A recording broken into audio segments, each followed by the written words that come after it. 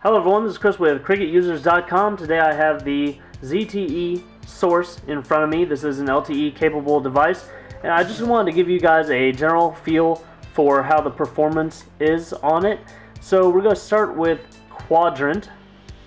This is running a 1.2 gigahertz dual core Snapdragon 400 processor.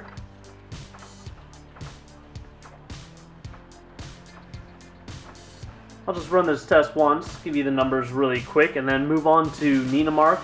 I have played some games, some 3D games like Real Racing, and this phone does work fast enough to play that. If you guys know anything about Real Racing 3, it will scale back the graphics based on how it thinks your phone performs. So you're not going to see the graphic quality out of the HTC Max or the Note 3. HTC Max would look a little bit better, and then the Note 3 would look even better than that.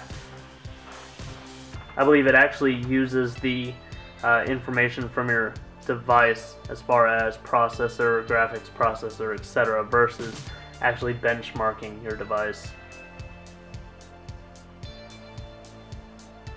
Alright, so the result was 5012. So it came in a little bit faster than the HTC One X, if you remember that phone.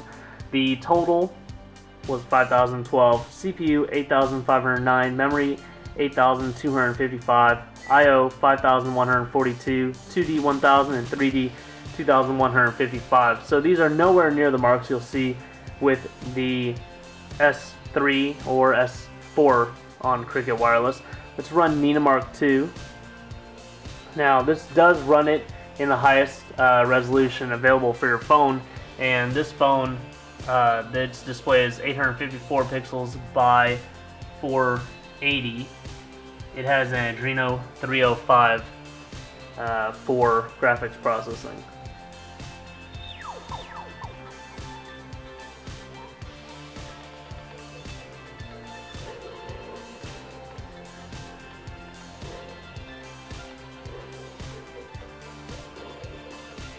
If you guys want to see how certain games perform on this device, just leave those comments in the comment section below. Let me know what you want me to try out. I'll give you guys some feedback on it.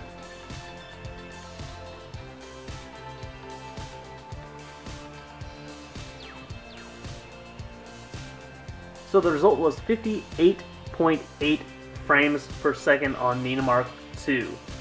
Like I said, if you guys want to see anything else, please leave comments in the comments section below. Please like this video and subscribe to my YouTube channel. It's only through viewers like you that I'm able to purchase these devices and make these videos. Thanks a lot.